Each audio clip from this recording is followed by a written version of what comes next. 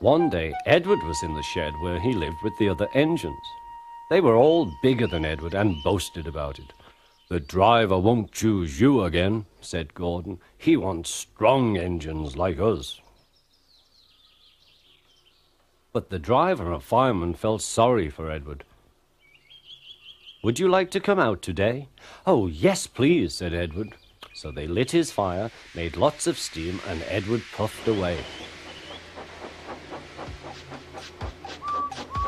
The other engines were very cross at being left behind.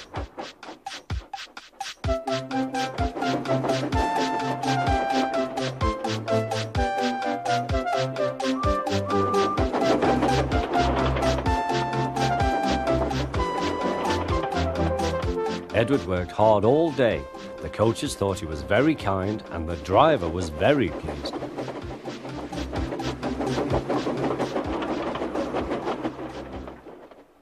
"I'm going out again tomorrow," Edward told the other engines that night. "What do you think of that?" But he didn't hear what they thought, for he was so tired and happy that he fell asleep at once. Next morning, Edward woke up to find nothing had changed. Gordon was still boasting. "You watch me, little Edward, as I rush through with the express. That will be a splendid sight for you. Goodbye, little Edward. Look out for me this afternoon."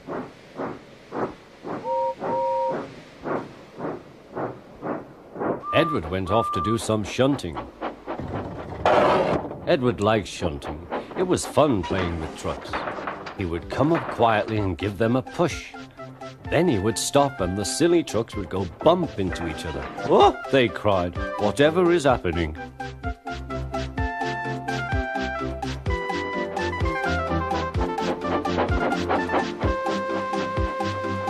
Edward played till there were no more trucks. Then he stopped to rest. Presently he heard a whistle. Gordon was very cross. Instead of nice shining coaches, he was pulling a lot of very dirty trucks.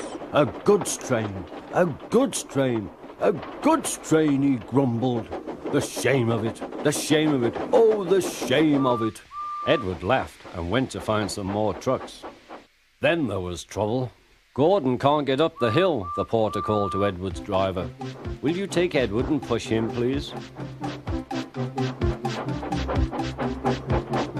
They found Gordon halfway up and very cross. His driver and fireman were talking to him severely. "You're not trying." "I can't do it," said Gordon. "The noisy trucks hold an engine back so." Edward's driver came up. "We've come to push." "No use at all," said Gordon. "You wait and see," replied Edward's driver. They brought the train back to the bottom of the hill.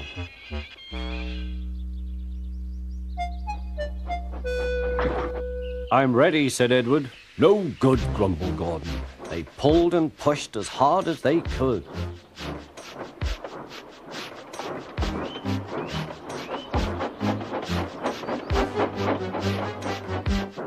"I can't do it, I can't do it, I can't do it," puffed Gordon. "I will do it, I will do it, I will do it," puffed Edward.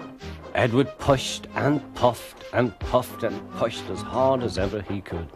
And almost before he realized it, Gordon found himself at the top of the hill.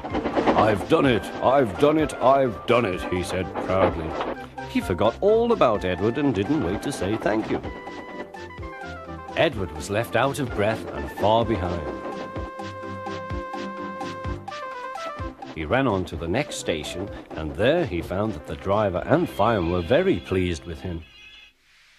The fireman gave him a nice long drink, and the driver said, "I'll get out my paint tomorrow and give you a beautiful coat of blue with red stripes.